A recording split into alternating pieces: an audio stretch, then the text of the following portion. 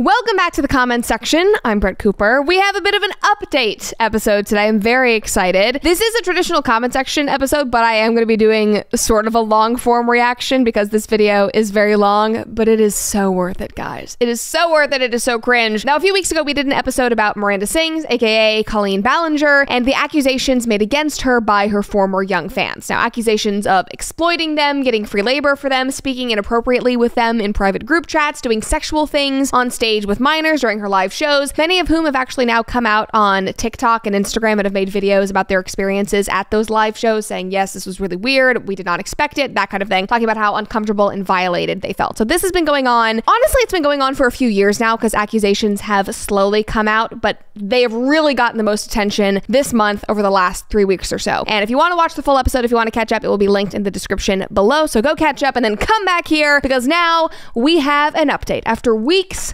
of waiting and then me promptly forgetting about her because I don't care about Colleen Ballinger, Colleen has a response, an apology. And we're going to watch it today. Before we jump into it though, make sure that you like this video, subscribe to the channel if you have not already, and ring that notification bell so that you never miss a comment section or off the clock episode. Alrighty, so this is the best, worst apology I have ever seen on the internet. Just take out the content. Just what you're about to see is so weird. I'm very excited. It's a serious subject, but this is also just hysterical, which is kind of the problem with it. So she decided to skip the Notes app post on Instagram, posting cryptic quotes on her stories. She did not even do a tearful, straight to camera apology video. She did this.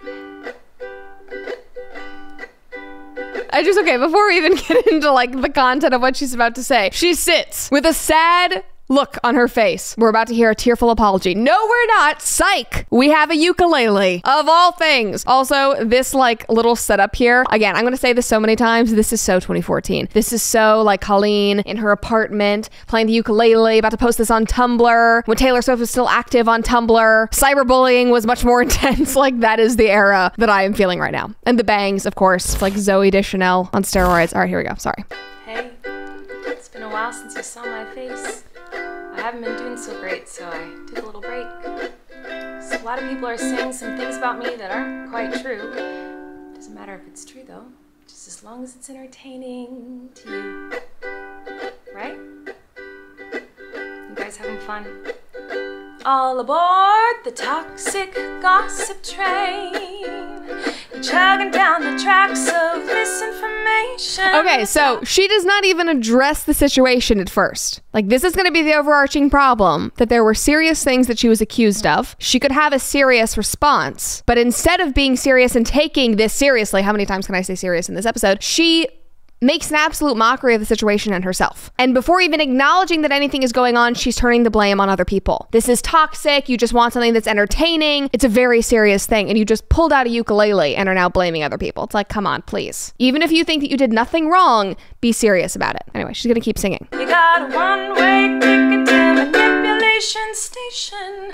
Toxic gossip train. Tie me to the tracks and it's also not gossip when people have screenshots of everything that you've sent to young people. They have videos of you saying, oh, does this young boy want me to send him lingerie? And then sending it to him, using him for work and not paying for him. There are videos all over the internet of you doing inappropriate things with young people online. It's not gossip. People want an explanation. They don't want you to blame it on other things. Harass me for my past, cause rumors look like facts. If you don't mind the gaps, I won't survive in the crash, but hey. Hi everyone. I've been wanting to come online. The interlude, the monologue in the middle. This is literally like a musical. My producer said this reminds me of Hamilton. It literally is. It's like Hamilton mixed with Les Mis mixed with YouTube in 2014. Even though my team has strongly advised me to not say what I want to say, I recently realized that they never said that I couldn't sing what I want to say. It's literally the musical pause. It's like the buzzer, but they didn't tell me I couldn't sing. Now watch me burst into song. Today I only want to talk about the facts. Good. So, I hope that you'll be willing to listen. Here we go. Many years ago, I used to message my fans, but not in a creepy way like a lot of you are trying to suggest. It was more of a loser kind of way, where I was just trying to be besties with everybody. I would argue, maybe this is a hot take, that any adult messaging young people in group chats asking about the things that she was asking, even if she did not think that that was creepy or did not intend for it to be creepy, it's still weird and it's still inappropriate. And parents do have a right to be concerned. And kids can look back and go, oh, that was a little bit weird. Like, now I'm a 30-year-old and I would never say that to a young person. Like, that is a normal thing to realize. It's kind of like when you go to like a family gathering, and there's a weird aunt there, keeps coming up to you and going like, hey girl, what's the tea? And you're like, ugh. That was me, but in group chats with my fans. It was weird. Good. She's admitting that it's weird. I've been sharing my life online for over 15 years. I've poured my heart out to you, and because of that I feel like I'm talking to my friends, but in the beginning of my career, I didn't really understand that maybe there should be some boundaries there. And I think that that is an important thing to note, that she has been online for a very long time. Times have changed. The beginning of YouTube was like a lawless, terrible place. Things that happened on YouTube 15 years ago, I don't even know. I don't even want to dive into. I think it was a terrible, terrible time. But she is right that you learn things as your career progresses. People do make mistakes. Maybe you cross lines. So she obviously has learned. Would I have preferred that she said this in a normal video? Or just address the fans directly rather than singing it? Yes. Because again, she's making light of something that people are taking very seriously. So it's obvious that she really isn't taking it that seriously, if you know what I mean. I mean, it's obvious she was just trying to stand out and be different. Like, at this rate, I think if you had written handwritten letters and sent them out to your fans, that would have been better than whatever this is. Obviously, don't send those to children, but if she did want to send out letters, she should have been using stamps.com. Now, when every person, moment, and penny counts in your business, you can't afford to take any of them for granted. Stamps.com gets it, because for the last 25 years, they have been helping businesses like yours save time and money. So you can focus on your business, knowing that Stamps.com has all your postage needs covered with premium discounts and great rates. Stamps.com is a one-stop shop for all of your shipping and mailing needs, and all you need is a computer and a printer at home. Stamps.com also has huge carrier discounts with up to 84% off USPS and UPS rates, and they automatically tell you the cheapest and fastest shipping options in your area. You can print your own postage right from your home or your office within minutes, and if you need a package pickup, you can easily schedule it through your Stamps.com dashboard. No lines, no traffic, no waiting. Here at the Daily Wire, we obviously do not waste any time, and we have been using Stamps.com since 2017. We love them. They make our business run efficiently. You need to try them out as well. So start saving money and time today and go to Stamps.com to check them out. Sign up at Stamps.com/Cooper for a special offer that includes a 4-week trial plus free postage and a free digital scale. No long-term commitments or contracts. Again, that is Stamps.com/Cooper. Just make sure you learn from Colleen's mistakes and you aren't sending any weird stuff to children. All right, let's move on. I haven't done that for years, you see, because I changed my behavior and I took accountability. Another very good thing, if she would just not be singing it. She obviously has turned things around. She hasn't done this in a long time. If she had just said that, I would not be making this video. I'd be like, oh, okay, cool. She's, a mom of 3 now. She's moved on. People make mistakes. But why do you have a ukulele? But that's not very interesting, is it? So let's go on the toxic gossip train. The locomotive's fueled with hateful accusations. The toxic gossip train.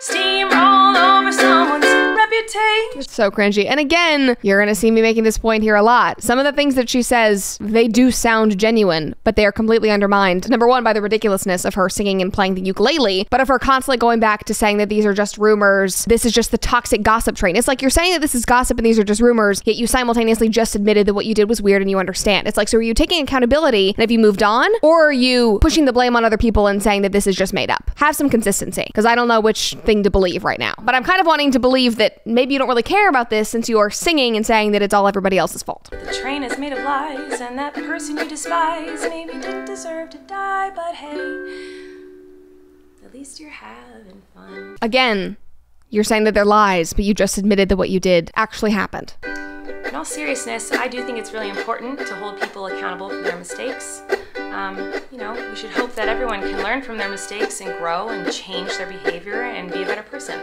And this is something that I've always tried to do when I make mistakes, and it's something that I will continue to try to do. What?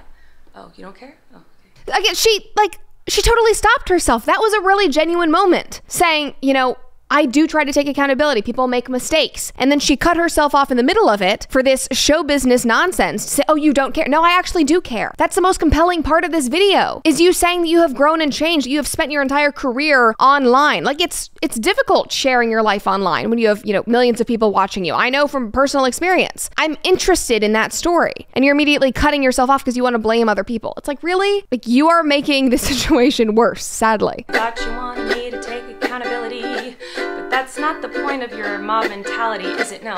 Your goal is to ruin the life of the person you despise while you dramatize your lies and monetize their demise. I mean, it is a good point about cancel culture and the mob, and I would, agree with it in most circumstances unless it involves kids. And when it involves kids, it's like, no, I actually do want to know what you were thinking, and I do want to know what was going on with those minors. I feel like I can already hear the comments on this video. She's gaslighting, manipulating. Oh, she's a narcissist and a rat. I would never make a mistake like that. Oh, I'm sorry, I didn't realize that all of you are perfect, so please criticize me. That was also a very manipulative thing to say. Like, I'm sorry, I'm feeding into exactly what she said, but saying like, oh, I already know what you're gonna say. Oh, I guess we're all perfect. Okay, don't say that. Again, you're just making it worse. I'm sure you're disappointed in my shitty little song. I know you wanted me to say that I was 100% in the wrong. Well, I'm sorry, I'm not gonna take that route of admitting to lies and rumors that you made up for clout. Again, they weren't even made up. It's screenshots, and you admitted that it happened at the beginning of the video. That's what's so confusing. You said you behaved inappropriately and you've learned and you've moved on, but actually they're just rumors and lies people made up for clout. All of it exists online. That's the great and terrible part of being online. So are you actually taking accountability or are you not? I want to empathize with you. I want to believe that you have changed and become a different person, but you are so caught up with being edgy and getting attention and blaming it on other people that it's totally being undermined. She did some things that I do not like in her past, so everybody gather around because we're about to attack, but not based on facts. Oh no. Your loaded lethal weapon is your fingers on the keys. You don't need any armor when you can hide behind a screen. So shoot me down quick, hit the click, and bam! My reputation's deceased. Again, it sucks because I want to empathize and believe with the parts where she's taking accountability, and I also want to like the fact that she's making fun of cancel culture, but I can't do it together. Like, make these two separate things. Like, I want somebody else to make the song about cancel culture where screenshots do not exist, where video evidence does not exist, and I want you to actually acknowledge that you have grown, that you have changed, that, being online is hard, whatever you're gonna say, but doing them together makes both of them just terrible. It makes me not want to agree with any of it. And I hate that she's the one that's saying this stuff about cancel culture. It's like, really? Please, no, not you. It's like, what's that meme where it's like the worst person you know makes a good point? It's like, damn it, Colleen. I wanted to take a minute to talk about that girl, Miranda Sings. You know the one. Yeah, her. She's PG-13.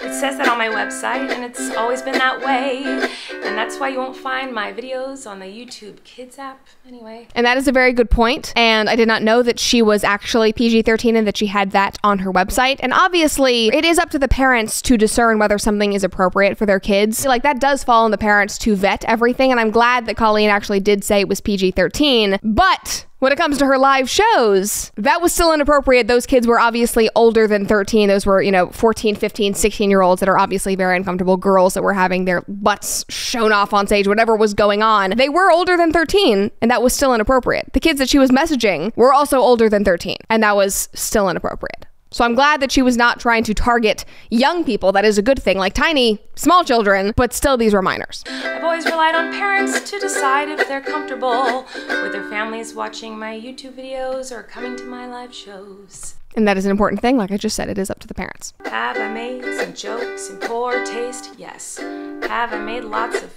dumb mistakes? Yes. Am I sad that there are some fans who feel betrayed? Yes.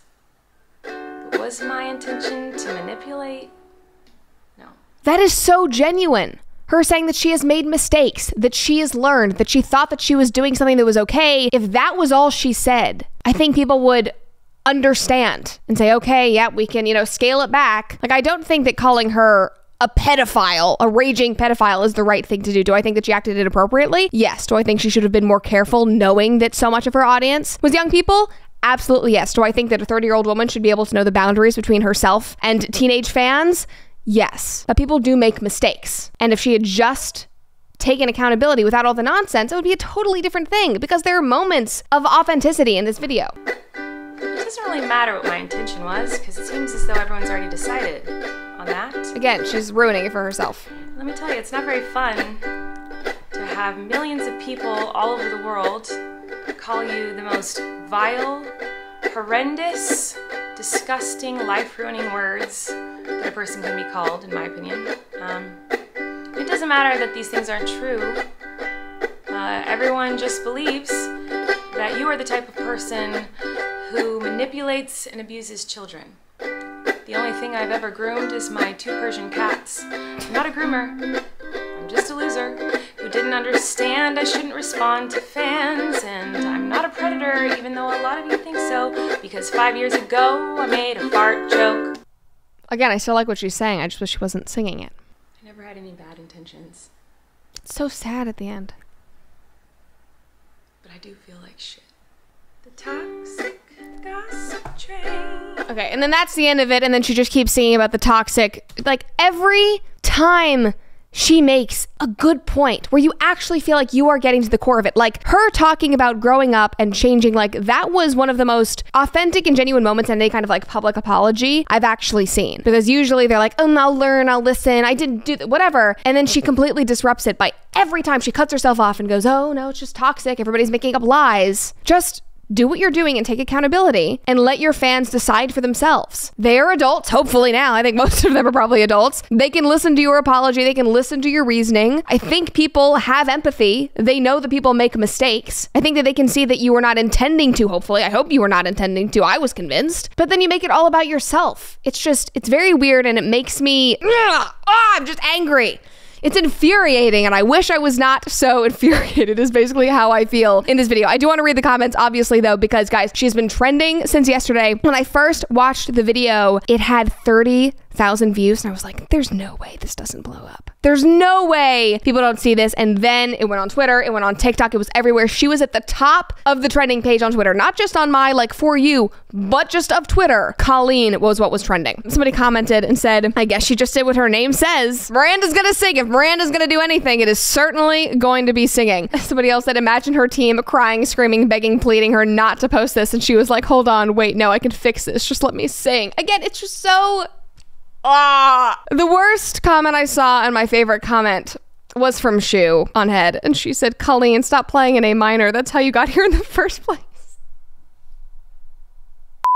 9 out of 10 people online, from what I have seen, hate this. And not even because of the content. They are so distracted by how cringe this is and how ridiculous it is that they're not even focusing on what she's saying. And I think that that is a huge problem. Another person said, this ain't all too well 10-minute version, girl. You groomed kids. So obviously people are not convinced. Somebody else quoted her and said, this video won't change anyone's mind about me. At least you got one thing right, LOL. Another person said, I have never been a fan, luckily, but this makes me despise you, ma'am. What a terrible, terrible response. Now, even though Twitter is having a field day with this and most people under her video are very, very unhappy, some of her fans are sticking by her and they're being positive. Like one person said, Colleen, be strong in who you are. We know your heart. We too can see through the lies. This response was spot on, gutsy and true. It sounds like my dad commenting on something that was so gutsy. It's one of his favorite words. Somebody else says, you are loved, you are valued. We know you are only human. Do not let them dim your light. I think the most important part of that comment is we know you are only human. That's probably the only part that I really care about. Now, there were other commenters pointing out how she was right in that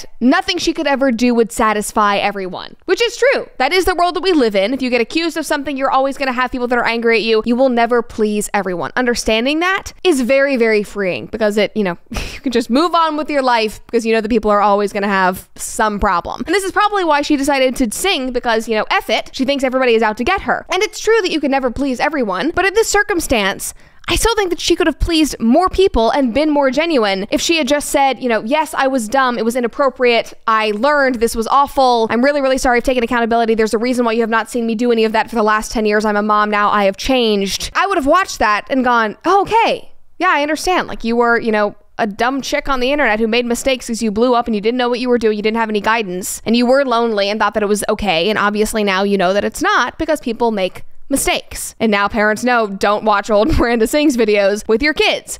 But instead she chose to sing and interrupt taking accountability and her own apology with blaming it on other people every single time she tried to be authentic. And I think this comment sums it up well. They said, it's like she wanted to have an iconic apology video, but didn't actually care about apologizing. Like she wanted the attention. She didn't want to fully take responsibility. She wanted to be talked about. But there are obviously moments in there where you could see that she was hurt and that she does feel some remorse. I'm guessing that she does. And I think that that is the biggest thing that I took away from this. Because yes, everybody does make mistakes. People grow and change, especially if you are, famous. You have watched somebody grow up online. Obviously, you're going to see them change. You're going to see them make mistakes. Fame is hard to deal with. It's hard when you have people watching your every move. I understand that. But she still acted inappropriately with children. And she obviously hurt fans. She said it herself. She knows that she did. And there were brief moments in there where she genuinely seemed sorry about that. And I felt that. And at other points, the situation just sounded sad. Like she said, many years ago, I used to message my fans, but not in a creepy way, like a lot of you were trying to suggest. It was more of a loser kind of way where I was still just trying to be besties with everybody. That still doesn't make the situation any better, because even if you thought and still think that that was harmless, you were still a weird, lonely adult communicating with children online. That is still something to take accountability for. Even if you were not intending it to be bad, you cannot look at something just based on the intention. You have to look at the consequences and how people felt. In my opinion, the moments of sadness and remorse were completely overshadowed by the singing, the ukulele, and her blaming the toxic manipulation train, the locomotion of lies, whatever it was, and people just being out to get her. That is not an apology. That is not you actually being genuine. That is you wanting attention and being bitter and trying to avoid taking responsibility. And that is not a good look. I hope you enjoyed this episode of the comment section and that you maybe even learned something new. If you have not already, like this video, subscribe to this channel, and of course, ring that notification bell so that you never miss a comment section episode.